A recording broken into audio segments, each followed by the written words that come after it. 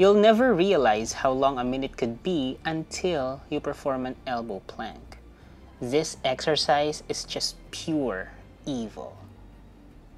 Anyway, the article that you're seeing right now will be linked in the description should you wish to check it out for yourself. And one thing that I should say is that I'm taking this together with the push-up challenge.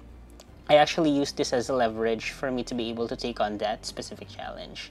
And you should also know that I've been planking since January of 2020 because I decided that this year will be the year when I would reach my goals.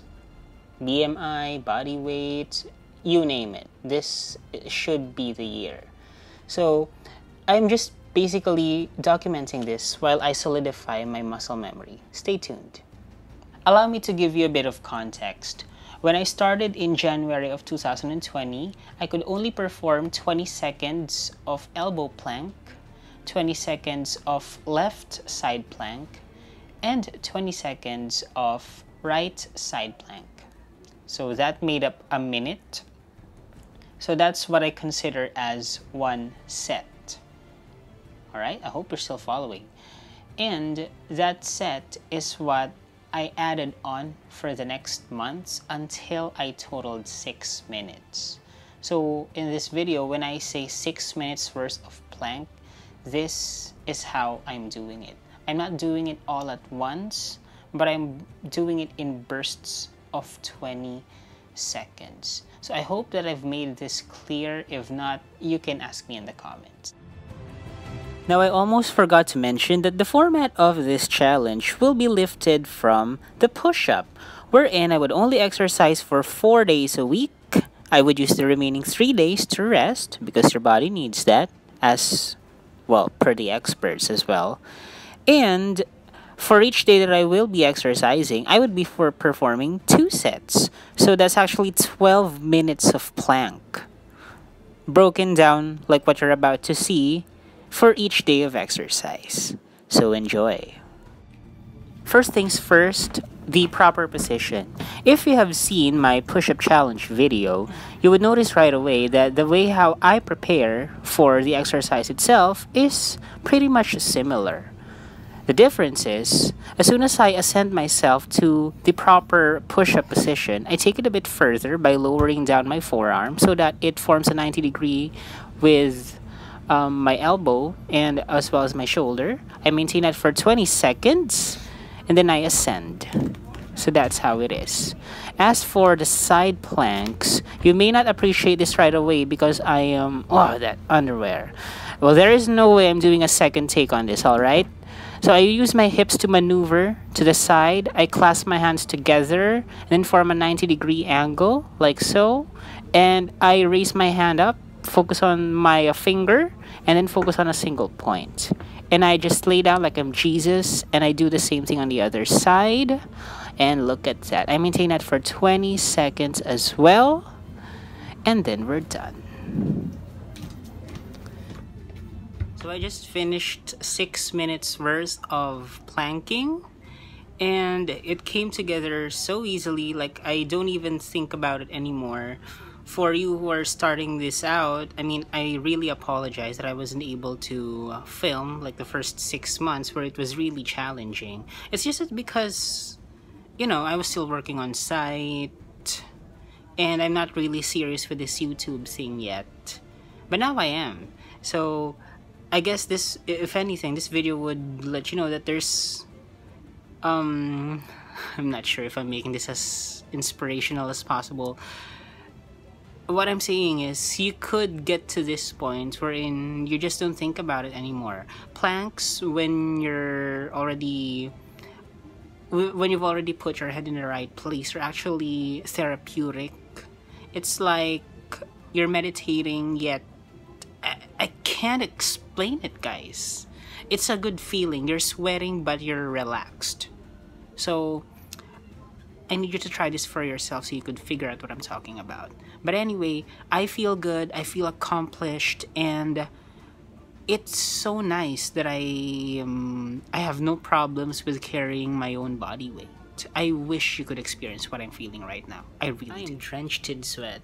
Now, I realized early on that for me to have any credibility on this video, I just have to film after I finished the workout, right? So here I am, every single drop of sweat for the camera.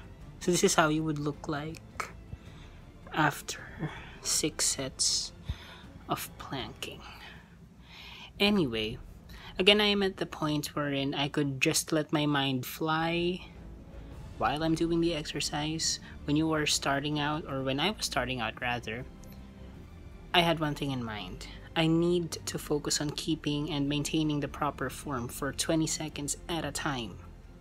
So as with any exercise, you need to know how the proper form is done, and you need to keep at it. Like the quality, when we say quality, meaning the form matters more than the quantity or how long you do the exercise. That's why before I've tried doing the plank challenge where I do it everything at once. Of course, I didn't have it in video, like a full-blown 6 minutes. I was able to do that before, but it's discouraging, and I'm not sure how much of the time I'm actually keeping the proper form.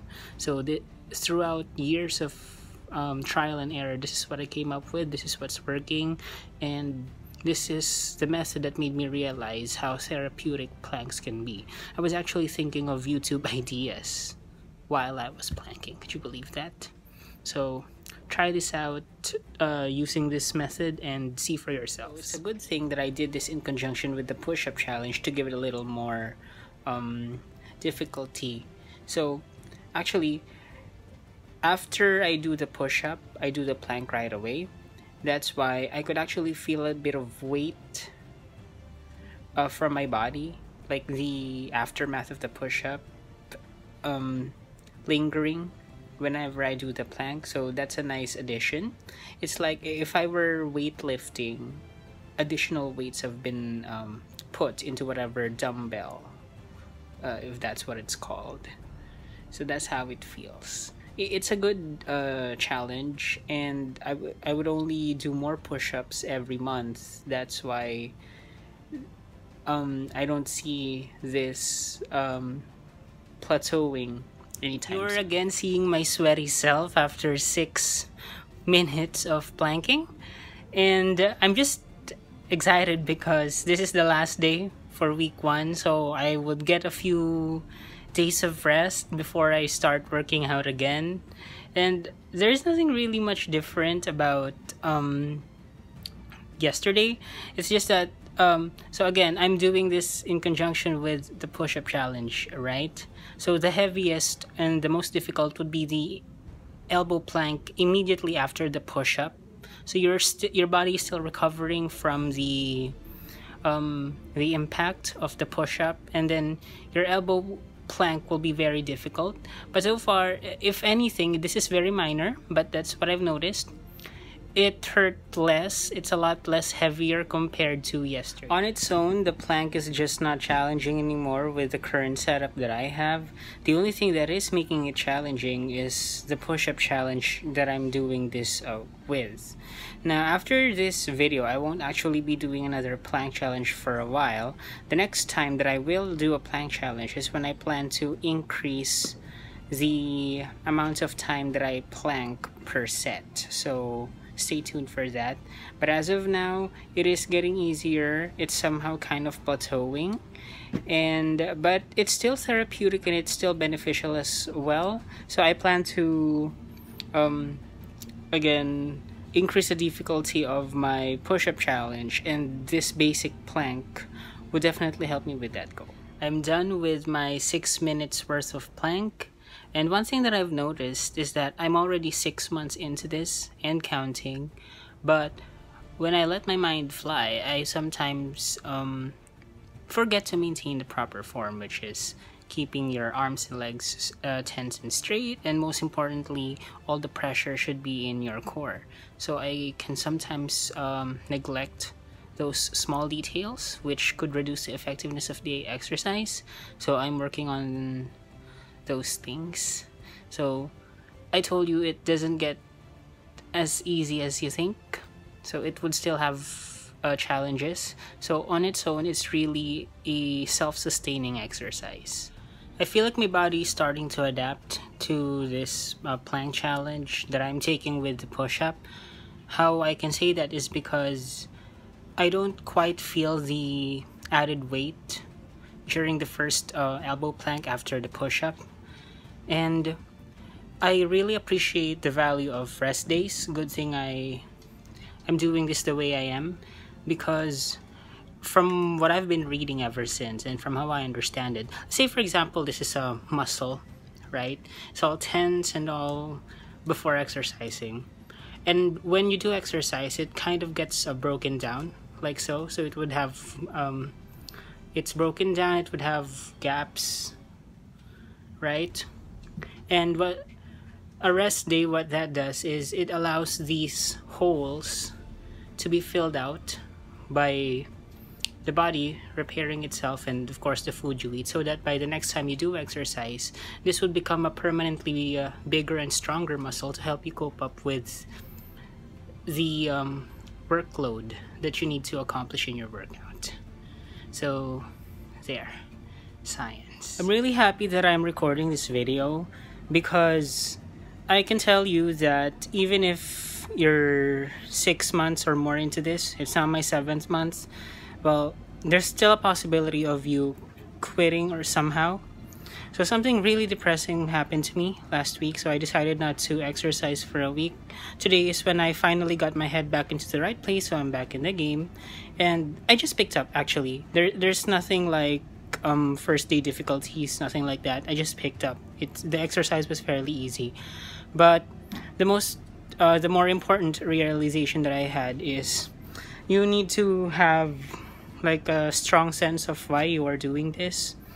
Well, for me, I just wanted to do this challenge because I want to better myself. I do not want to, be a couch potato or just be stuck doing desk work all day. I want to move, be active, even though I'm just staying at home. So you need to have strong reasons, and I'm just happy that this video is, it acts as a way for me to take some form of accountability for my actions. And not only am I sharing my journey, but you guys are learning along the way. So this exercise brings a whole new level of self-awareness. Say for example, when you're planking, you would actually notice like, oh, I think my right arm is stronger than my left arm or something like that.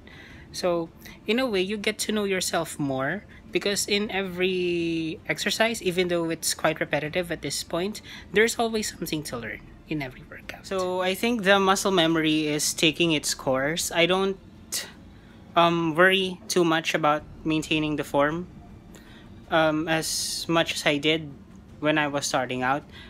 Of course, that may also be a bad thing because I may just be neglecting to maintain it, but I have to make sure that I have a way of monitoring my form. Like maybe I'll film myself doing the workout at times just to check if I am maintaining it. If you do come to a point where you just don't think about planking anymore, and you're like me that is actually varying it a bit by doing elbow planks and then side planks, you just have to be careful not to omit doing any of those variations because you're too busy making your mind fly. So still have focus, and I do suggest having a tracker of the exercises that you've completed. Like immediately after the exercise, you can, with a pen and a paper, mark down that it's done so you don't forget it. At this point, I get into the zone very easily because I am quite aware of the things that I should be focusing on, what could go wrong and all. So this is getting better. Thanks to the other challenges that I'm taking with this one, the plank is still challenging for me after 7 months into it. I feel like if I did not take the LCIF challenge and the push-up challenge together with this, I would be plateauing at this point. Something that's kind of important but I haven't noticed until now is actually the support equipment that you use. It just sounds fancy, but all it is the thing that you use to support your elbows when doing the plank. So if you're like me who cannot afford an exercise mat just yet, what you could do is, look at this. I'm just using a towel, a bath towel, a clean one, and I've folded it lengthwise, like so. So that's what I'm using as support. I find that if your elbow is not being supported well, it's actually difficult to maintain a plank, because after all, your bare, delicate elbow skin is taking all the brunt of your entire body, weighing down against everything else, or fighting against gravity, if that makes sense. So invest in an exercise mat if you can. If you cannot, find something soft that would support your elbows. I am slowly easing into the plank again. So like what I've said, I would not be releasing another plank video for a while after this one, only because there's no more variation left to do. But I will release extra videos for the push-up challenge, because that's what I'll be working on for the next few months. Alright, so as you can see, 7 months into this, and it still gets me in sweats, no matter what.